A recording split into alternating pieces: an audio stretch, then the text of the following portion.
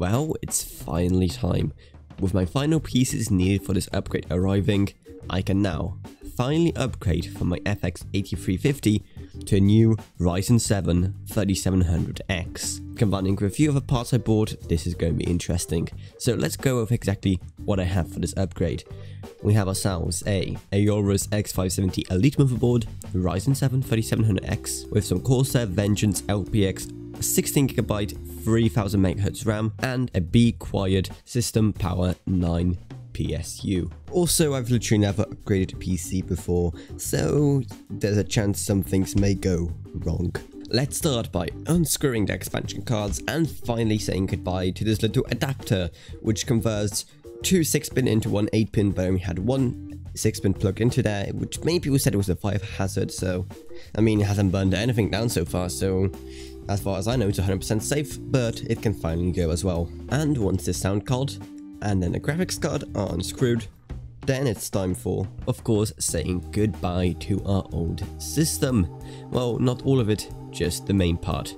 You served me well for 5 years, but for now, it's finally time to rest. But don't get too sad because it's not going anywhere. I'm not selling it or anything, I am keeping it, and I will be using it for future projects on the channel, so stay tuned for that. And let's start preparing our new motherboard.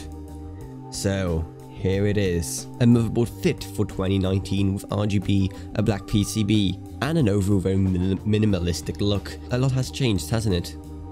Though I do still have a soft spot for the older style of motherboards, I like this because unlike many other motherboards, this one you can at least see plenty of the PCB for, which I just feel is way nicer than having just like plastic shrouds covering the whole thing. Anyway, let's get a CPU and let's get it in there.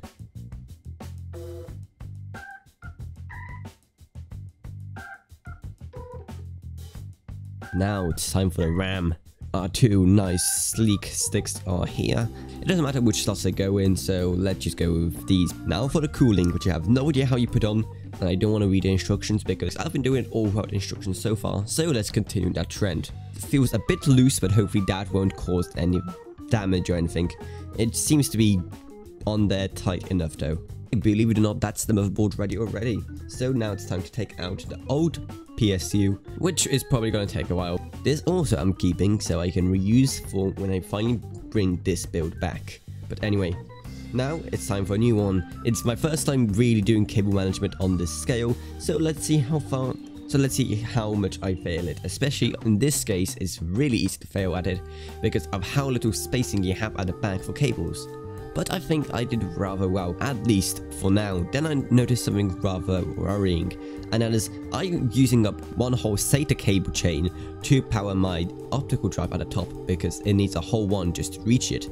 So that means I'm only left with one chain for my storage, which as you can see when I connected them up, makes it that there are these giant loops in the cable. So I need to find a solution, which thankfully was pretty easy. I just had to move some of the drives around, which thankfully wasn't too hard because the drive bays are all toolless designs, so I just pull them out and I managed to fix it up rather quickly. Now with all the cables prepared, now it's time to actually put in the motherboard, plug everything in, add in the graphics card, the sound card, and of course take off that peel, which for some reason apparently is a big deal. So, well, here you go.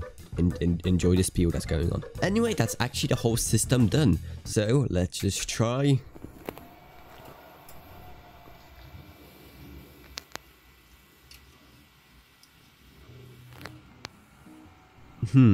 These white lights on the GPU aren't, I don't think they should be there. Okay, second try.